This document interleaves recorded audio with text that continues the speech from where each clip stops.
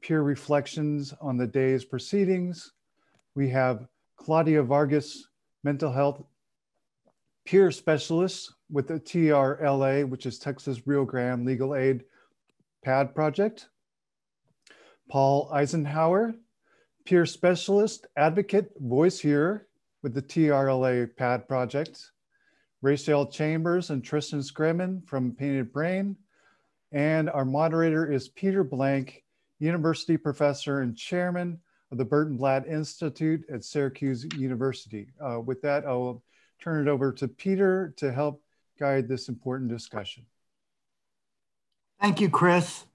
I hope you all can hear me. And what a great and interesting day. Talk about all the different pieces of the elephant that were touched.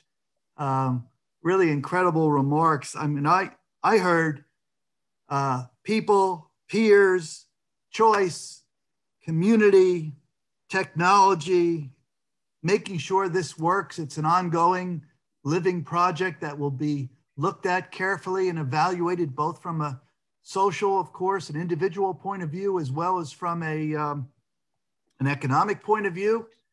And without further ado, because I'm excited to hear what these folks have to say, I have the easy job today with our panelists. I really just want to go around with the first question, maybe start with Rayshell. What did you think of what you heard today? What was exciting to you, and what do you want to hear more of? Yeah, thank you so much for allowing me to tell you what I heard. So what I really did hear today is a lot more work needs to be done around this initiative. I hear that there's more education that's needed among peers, family members, doctors, lawyers, and law enforcement. I hear that more advocacy needs to be done among peer supporters throughout our great state.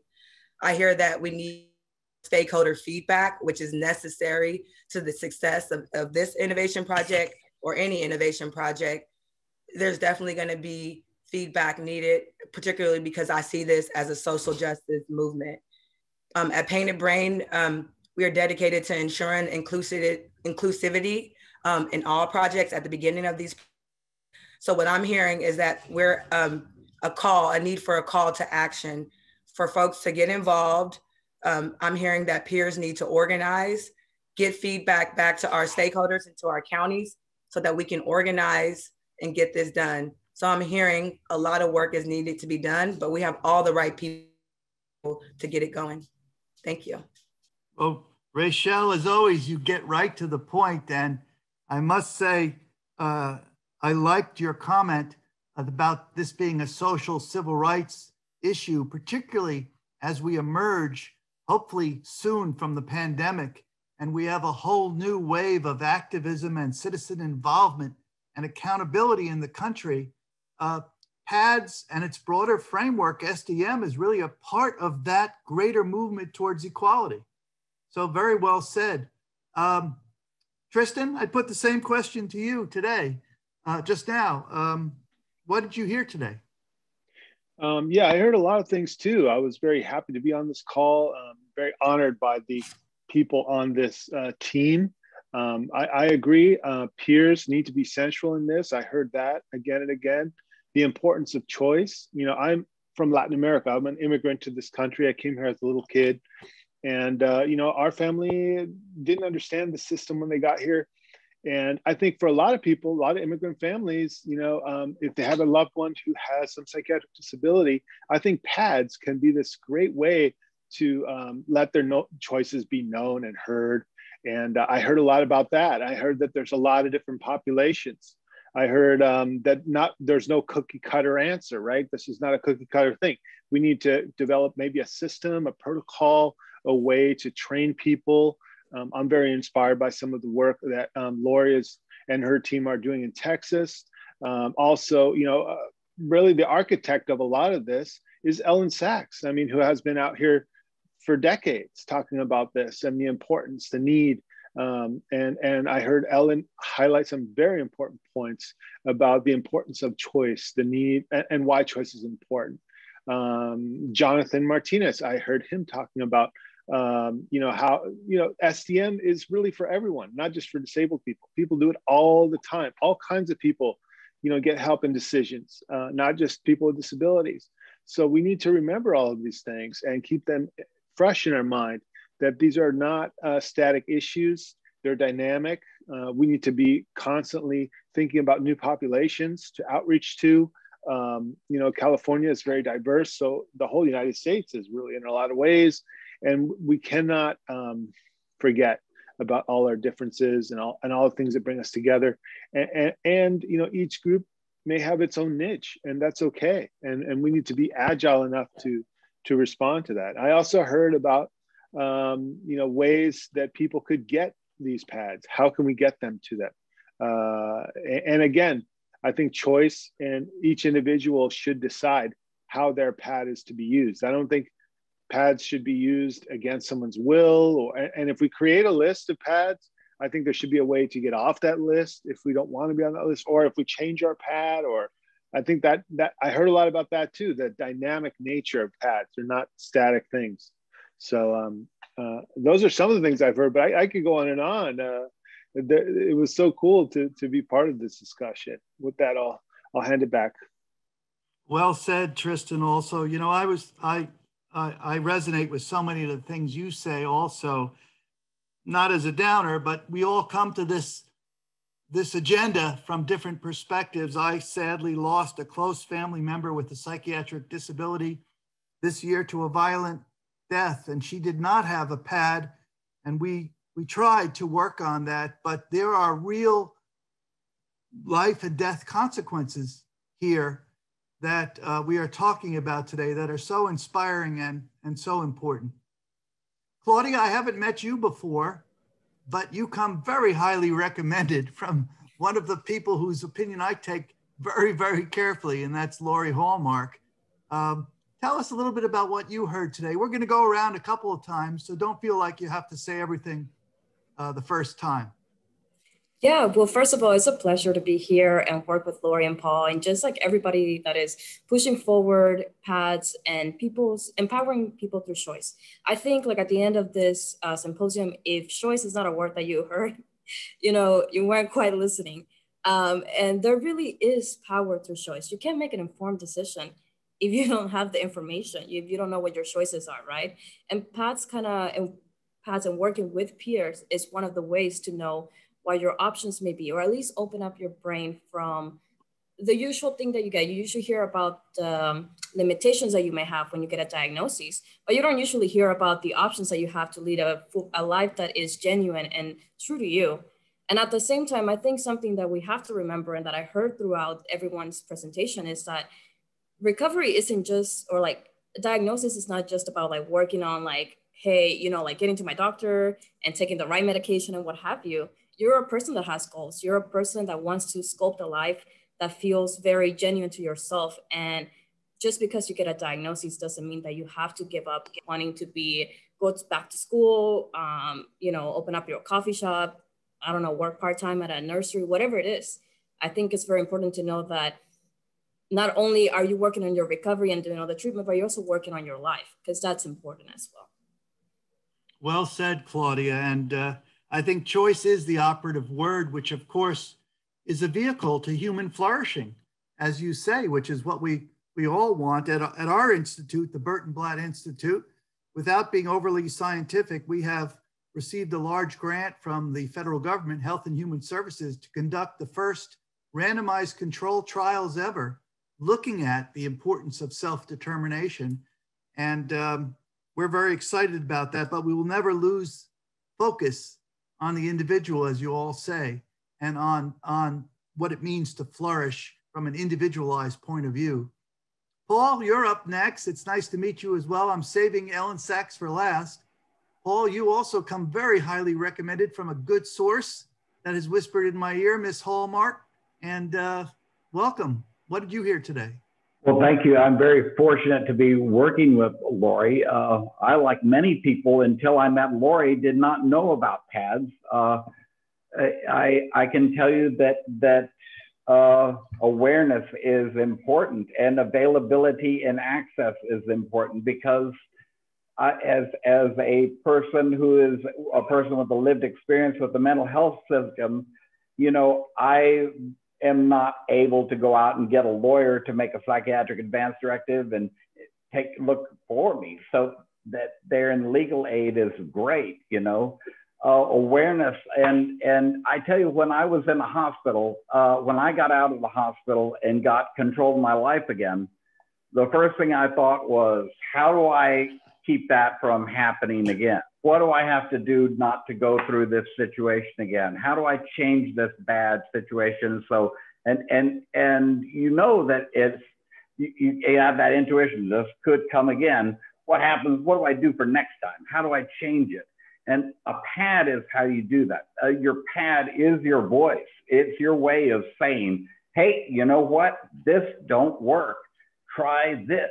I worked at a state psychiatric hospital, and the people there, they came up to me and they wanted insight. It's like, they don't want to restrain people. They don't want to do this stuff to them. I mean, nobody wants to go to job and do that kind of stuff, but it's like, I told them, you need to give them options. Give the patient options so you don't have to go through the situation. And when you make your pad, you create options for the nurse and the psychiatric staff. It's like, hey, instead of doing that, why don't you offer me to go outside and drink a cup of coffee or listen to my headphones or something, and change that environment. And that's how we create power in our lives, by voicing what works for us and what doesn't. Really well said, Paul. And I hear your themes as well. You're adding another dimension. Of course, you mentioned access, and Kieran, in her great remarks, talked about technology. We now live in a world where we're doing this via Zoom, and who knows who's going to hear this, you know, and what we're saying. But there is an element many of us are working on now, and that is the aspect of technology. How do we do it safely, securely, in a usable fashion, and most importantly, so the individual retains control and choice of how that pad is used? And I think your remarks in that regard, Paul, are very illuminating. Now I turn to not illuminating, but luminary, Ellen Sachs, who has really been a role model for me. Ellen, thank you for organizing this symposium. And gosh, I'd like to hear from the MacArthur genius, some genius remarks about what you heard today. Thank you.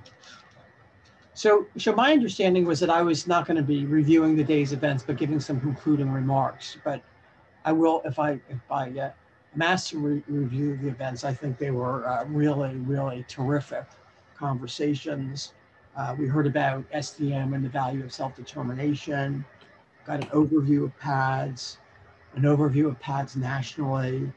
We've heard about the California PAD Innovation Project program. So I thought that the day's events went really well.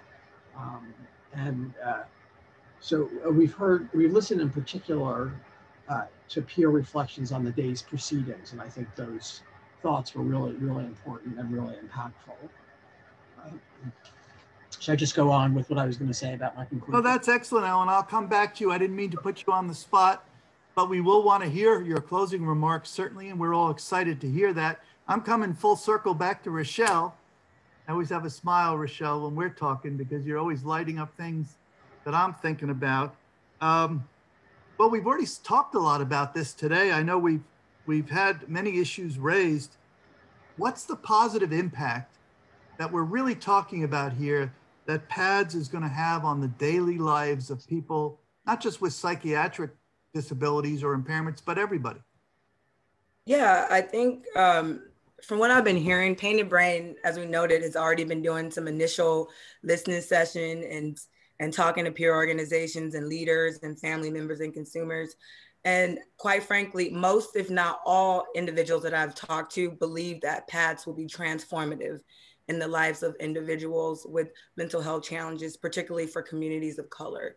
Many noting like they just didn't have a clue what a PAD could do or how it could be enforced.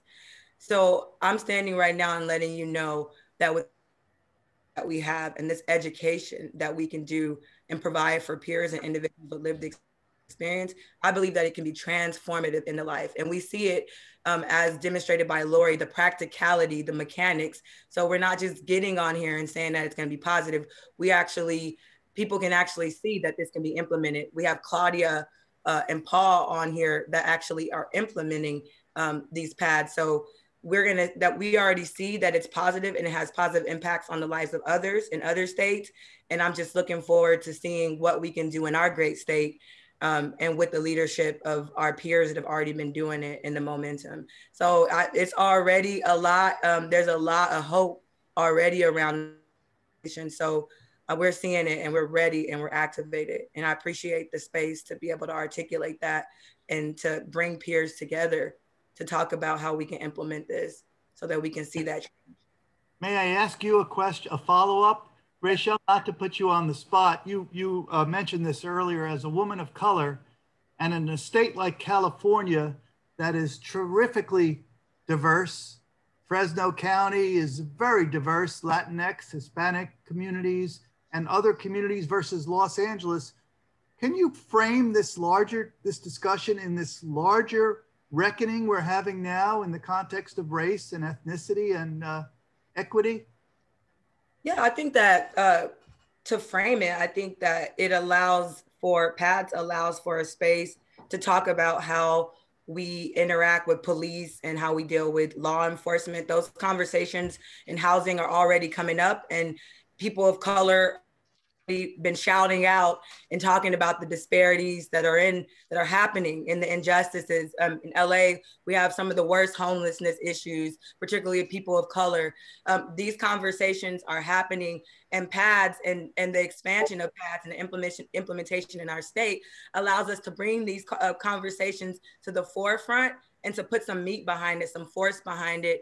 So framing this in the context of race, equity, I believe that it's in alignment with what people are asking for: more access, education, understanding of their rights, be heard, So hopefully I answered that. And that's just how I see it framed in the context of what's going on right now and how we can make some change. You more than answered it. We really are talking about a new type of conversation between individual and community, between individual and choice, how to live in society. And Tristan, you also come, I believe, from South America, an immigrant background you mentioned. Bring that perspective in as well, if you would. Yeah, California and the US in general has a large population that speaks Spanish. I came here not knowing English. I was a little kid. I think some of our folks who are monolingual have extra difficulty communicating what their wishes are going to be.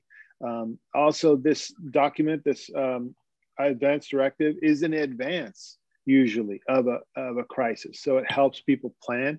It helps people understand, similar to what Rayshell was saying about their rights, about a lot of communities just don't know what is a PAD. I mean, so many people don't know what it is.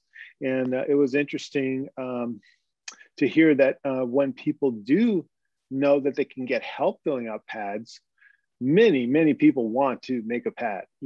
Left to their own devices, if they're just given a stack of paper and said, fill this out, it seems too daunting, too difficult. But with some help, it is possible. And the things that were outlined in this talk about supported decision-making and how people can support each other to make these documents, the importance of peers and people who have been through this system to help. And of course, Claudia and Paul, their work is basically that. They're actually doing this exact work and helping those communities. It's something that is very unique. And I don't think there's that many people doing this work right now. There should be many more people, because the need is very high, especially in communities, color, immigrant communities, monolingual communities. It's really important. Well said, Tristan. And of course, issues of poverty and equality, as you've talked about. Claudia, I would put the same question to you about the positive impact on people's lives, but you hail from Texas, which has a whole different sort of demographic issue in some ways than California does, similar in many ways. Perhaps you can reflect on what you've heard so far about the impact of PADS and what you've seen on people's lives, but also approaching it from this multicultural equality approach. Yeah, thank you, Peter. I think one of the great things about a PAD is that at the end of the day, it's your voice.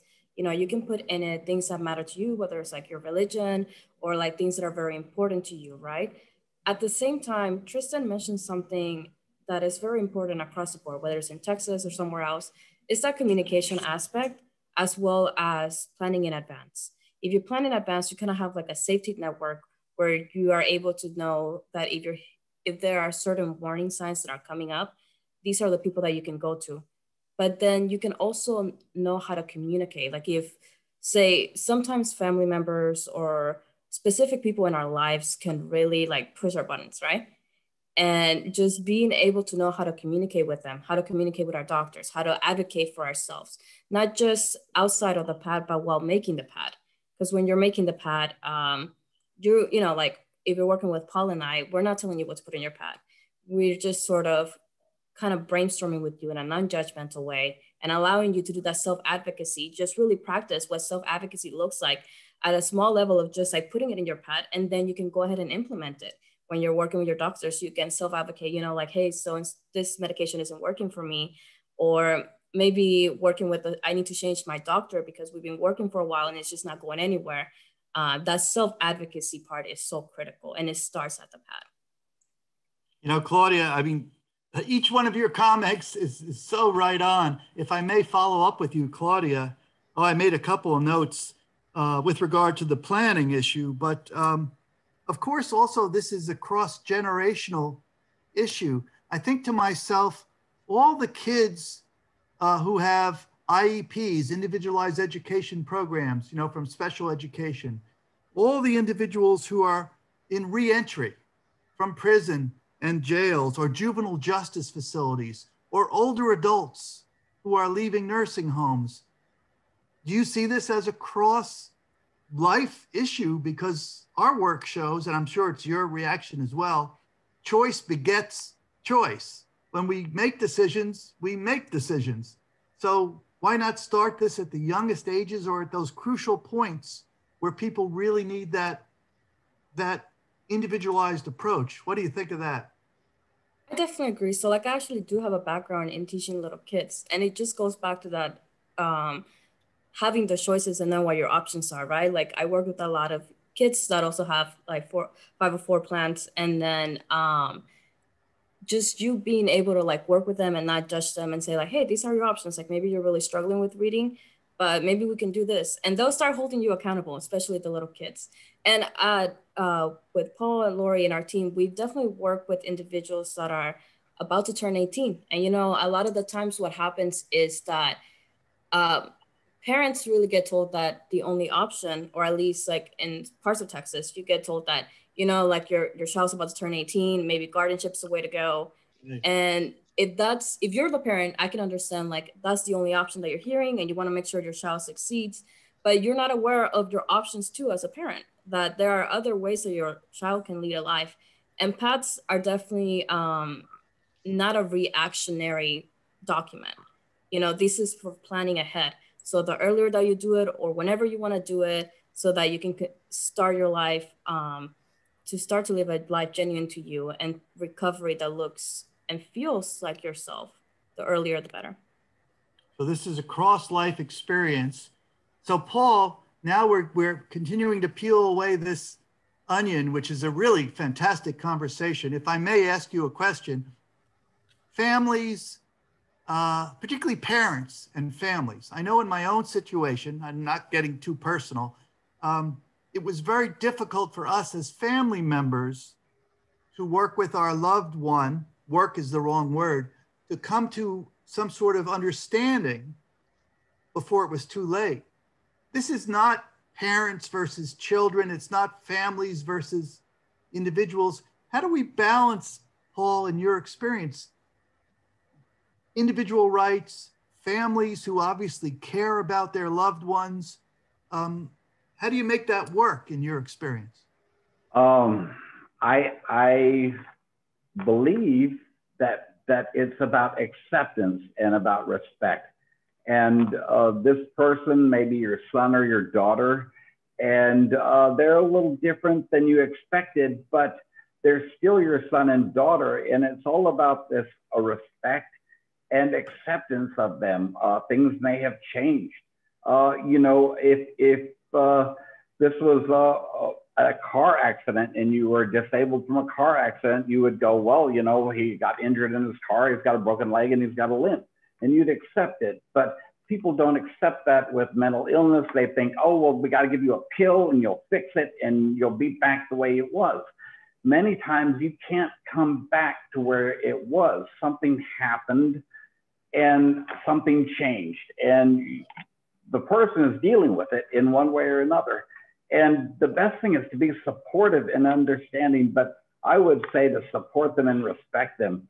I've seen so many people incarcerated simply because, you know, they have this diagnosis and we want them to get help. We want you to get help, so we're going to call the police, which is probably, they're not the warm and fuzzy ones to be calling if you're having a mental health crisis. And many of them have not done anything. They're just not done anything. So they get charges like trespassing and if they back off, they're evading, or if they touch the officer, they're assaulting. And these are serious charges, and they end up in a system, and it's a mess. And if you had more acceptance for your child who is going through this, and try to learn more about what they are going through, try to focus on what it is, the experience, and not just the diagnosis. Many times the diagnosis is this label, and people go, well, I need my bipolar medicine. Well, actually, what is it you're trying to deal with that medication, and then deal with that actual thing instead of throwing a whole genre of drugs at you. And so, well, let me stop you there, Paul. I don't mean to interrupt you because I want to make it through the lightning round, one round with everybody, but I build on what everybody says. And Paul, you said acceptance and respect, which of course are crucial foundational pieces of what we're talking about. Rayshell, acceptance, respect. Do you see a day when we can get to that point in California and elsewhere, with California leading the way? Oh yeah, this is our great state. We have some of the best minds and we're innovators in our state. We're diverse. We're willing to work across the aisle, work with law enforcement, work with peers, work with families, bring diverse communities to the table. So if anywhere, this is going to happen here, and it's going to be enforceable and collaborative amongst partners. So I see hope. I see acceptance. Because we're in a movement. This is the new normal. Advocacy, standing up for your rights is on the forefront. So yes, there's a lot of hope and acceptance in our future, in our great state. Thank you, Rayshell. Well said. Tristan, acceptance and respect. You see a day when we will move significantly in that direction, or maybe we have? I do. I think that day is approaching, and I think it's good. Acceptance and respect are fundamental. I think, you know, Paul has a lot of insight when he brings those up, and I agree with the comments so far. Claudia, we're back to you, but in particular, Claudia and Paul, because you guys, as Tristan and Rayshell do, but you all particularly have devoted your time to really directly work with people to create pads. And what is it that you have? What do you think that they've really learned from this? I guess, Paul, you gave it away already: acceptance, respect, control, choice. Claudia, do you want to articulate that for us? These will be the last 2 points. Claudia and Paul, I'll give you the final points of the day, and then we'll go to Ellen, I believe, for some closing remarks and perhaps a video I think I'm supposed to introduce as well. Claudia? Yes, so I think, and I'm sure Paul will definitely talk more about this, but I think the respect and the integrity of a PAD comes from like really connecting with the individual that you're working on a PAD with, right? And respecting what they want to put comes down to like what language they want to put on their PAD. And just, you know, when I have worked on PADs, we don't just work on the PAD, and the work really doesn't just end at the PAD. we work with this person sometimes long-term, and there are resources that come up. And so sometimes we just bring up like, hey, you know, like you may be aware of this or not, but there's like this peer group or there's this in your area that sounds kind of like you might be interested in it. And you have to respect the choice that people have. If they say like, hey, I'm not interested in that right now, or like, I would not like to go for that at the moment. It's very important because it tells them that they have a choice. It tells them that they really do have a voice and their voice matters. And you're just not saying that to get over with the pad. Because we do have a client that when we first started talking to, which is called Client X, Paul and I would talk about groups, specifically Paul would talk about a group, and the client was like, you know what, like I'm not interested, change this topic and what have you. And later on, you know, this person has been in guardianship for a while and has been quite isolated at home. And now, after talking with Paul and I, and because we respect his choices along the way, he's the one that came forward and say, hey, you know, about that group, I would like to do it. You know, my schedule doesn't align with it, but I'm gonna try my best. And now he has attended the group and he really enjoys it. And it's moving forward in his life and making choices that will lead to a life that is genuine to him. Thank you, Claudia. I must say, every time one of you guys speaks, it's not better than the next, but it's so enlightening. And so thank you for that. Claudia, I heard you say, of course, the PAD is not an end unto itself. Your work doesn't end with the PADs. It really is a life choice situation. Paul, how does that resonate with you and the people you've worked with in Texas? I do think it's the work itself is a process. You look at where you've been, where you are now, and where you want to go. And the PAD encompasses all of that. It encompasses where you've been, and then where you're now, and how you want to, what you want to keep about now, and where you want to go with your life. And for many people, it's a process that they deal with experiences that they've never had the opportunity to deal with. You're going to bring up stuff that nobody talks about, nobody engages in, it's not polite conversation. Nobody wants to discuss this stuff, and it comes up in the PAD, and people go, wow, you know, and they go, how can we deal with this, you know? So it's a process that's, and being a peer, it changes things. So if I was not a peer, people couldn't speak with me. I mean, my years as being a peer, I've learned that you actually have to have some kind of credibility before people will trust you.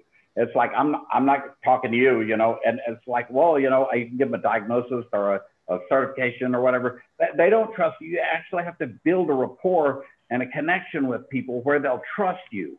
And then we'll work with you, you know. So not everyone is going to want to make a PAD or want to make one now, but the ones who connect with you and then go, yeah, I do trust you, I connect with you, and this is, you know, and then you can put their voice in a document that can be respected.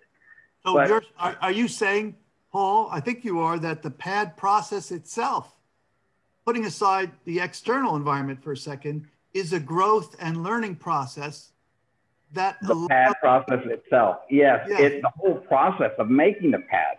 You can go to a hospital and come out with 12 medications. You don't know what you've got or what you're for or whatever. But when you do a PAD, you put all these down and you're listing it and organizing it and you knowing the ones you did. I don't think so. And the ones that, you know, I wouldn't mind to be on that one. It's like you're organizing your life, all the medications you've been through, the treatments you've been through, what worked, what didn't, what you'd like to try, what worked. I'd like that. You know, I didn't do that, but I'd like to do that. These and have you seen that? Have you seen that learning in the people you've worked with in creating PADs? Yeah. PADs? Yeah. And the thing about PADs is you know, I work with Claudia, who's much younger than myself, but I've known people for a long time, and you could be in the mental health system for 30 years. And people don't see you on the radar for a long time, and they think, oh, you know, he's got it all made. but you never know what's going to happen to you. You might have some kind of accident or some kind of chronic health condition, or you might lose your support network or your insurance. And then the next thing you know, you're having a mental health crisis and you're in a hospital and nobody knows you and they don't know what works for you. They don't know, you know, I've been doing the same thing and this works for me. They don't know that. And if you're not able to communicate it, they don't know. And they just have ignorance, which becomes neglect. But it's not neglect because you can't communicate it. Your pad communicates for you. It is your voice. You say where you've been, what's going on with you, and how to help. That's excellent, Paul. Thank you. I think I'm going to skip over the cat. The cat wanted to get in at one point, but I'm going to skip over the cat and go to where I'm told. Usually I go to where I'm told, but I think I was either supposed to introduce a video or go to Ellen Sachs. Would somebody help me with my directives? Video, the short video, I think it's about a minute, and then we'll have Ellen close the day. Okay, I'm going to give Ellen a moment. If you want to react to any of these comments, Ellen, or should we just go to the video? Let's go to the video, and then I'll talk about my talk. Okay, before we do that, I want to say you guys are amazing. That was really a dynamic and interesting discussion. I feel we could have gone on much longer. I apologize if I cut you off at any point, but it's terrific food for thought. I'd like to introduce the video now, and I'd like to say thank you to the panelists in particular for allowing me to have this dialogue with you today. Thank you.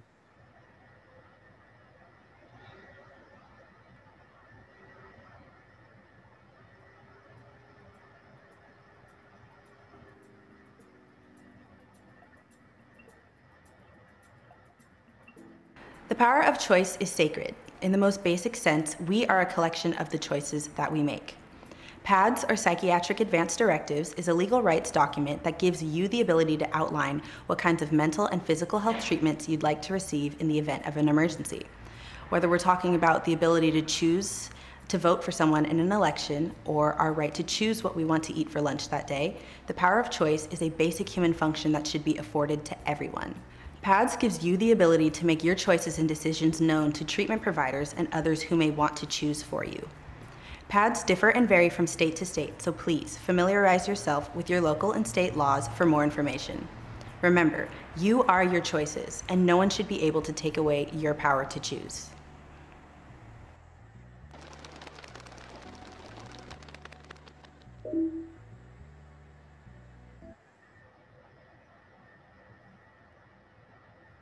Professor Sachs.